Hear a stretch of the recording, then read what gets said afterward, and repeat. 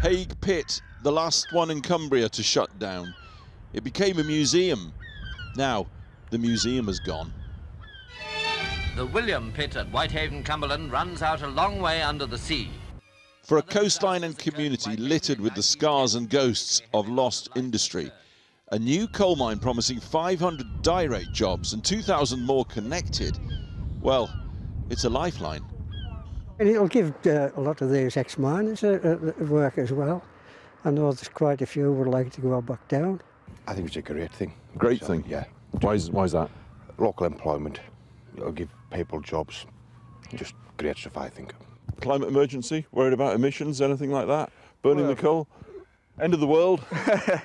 Well, if you look into it and you read what they're saying, they're talking about being like carbon neutral and that type of thing. But so from what they're saying, it doesn't sound too bad in that respect. A global first, a carbon neutral coal mine. That's what Cumbria's been told. We'll come back to that.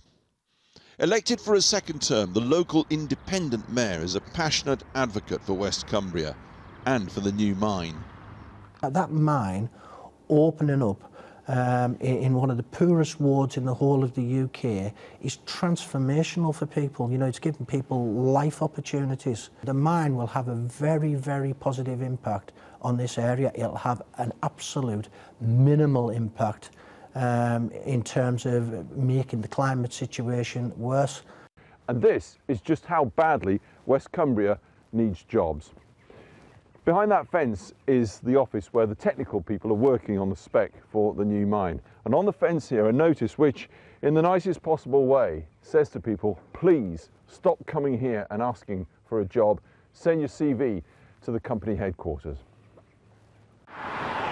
The pit will be here on the site of an old chemical works. The mine company refuses either to be interviewed or answer our questions. But the County Council unanimously supports the mine and makes a claim for it, the like of which the world has never seen. Cumbria County Council states the mine will be, quote, broadly carbon neutral. So we crossed Cumbria to Lancaster University to try and find out what a broadly carbon neutral coal mine could be. Well, it's an interesting concept. It's pretty well impossible to think of it. I mean, you could make the case, arguably, for carbon neutrality in the extraction of the coal itself, but the planning application makes a big play of the extraction process and the transport emissions from the coal. So long as you don't set fire to the coal. Yeah, the big deal is the setting fire to the coal. That's where the problem is, and that's the bit that's glossed over. Cumbria County Council say they're refusing all interviews because the mine is under judicial review. The Judicial Office told us this does not prevent them commenting. So we called Geoffrey Cook, Planning Committee Chairman, who said, I've nothing to say about this project. When we went to his house, he refused to come to the door. Council leader Stuart Young didn't return our calls in person.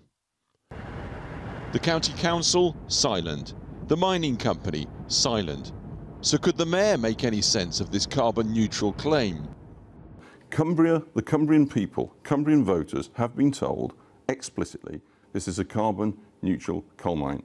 Now you know and I know there is no such thing as a carbon neutral coal mine. Well, it's not a claim I've made personally. You know, what I'm, you know. Well, do you agree with that? I agree with the coal mine going ahead, and I think, you know. No, do you agree with it being carbon neutral? I mean, this is a crucial point. Well, I agree with the county working towards a carbon neutral status. Or do you believe? Are you telling voters here that it is carbon neutral? What I can say is that I've never seen that stated anywhere, and I've certainly never seen it stated by West Cumbria Mining, who I've dealt with on it's in council papers, on a regular basis. They put it in writing. Cumbria County Council, well, you know, you'd need to ask them. You'd say in that statement, it's the first time I ever heard it, actually. The mine owners and council argue that sending Cumbrian coal to UK steel plants is greener than transporting US or Australian coal to our blast furnaces. They say, if the coking coal from Whitehaven proved more competitive because it's located closer to steel manufacturing plants of the UK, then mining operations elsewhere would be very likely to reduce their output by a similar level of production. So does mining Cumbrian coal really mean American or Australian or any foreign coal stays in the ground? The basic economic premise that the coal from Cumbria will substitute for coal from other sources is simply wrong. Why? Because when a supply of a commodity increases, especially if it is going into a market at a cheaper rate than the supply of a similar commodity, what happens is that either demand stays the same, in which case the overall price of the commodity will fall, so steel would become cheaper. And of course, if steel becomes cheaper, then the demand for steel will increase. So the basic economic assumption behind the Council's stated decision that the demand for steel is constant is simply unfounded. Steel industry sources told Channel 4 News, "Don't rely on us, Cumbria. Foreign coal may be better for our furnaces. Moreover, we're getting out of coal as fast as possible because of the climate emergency." Almost all of European steel manufacturing, it has targets now to be zero carbon by 2050, which will be zero carbon by 2050, which will be only halfway through the lifetime of this mine, making it a complete white elephant. So Cumbria stands as a national test case.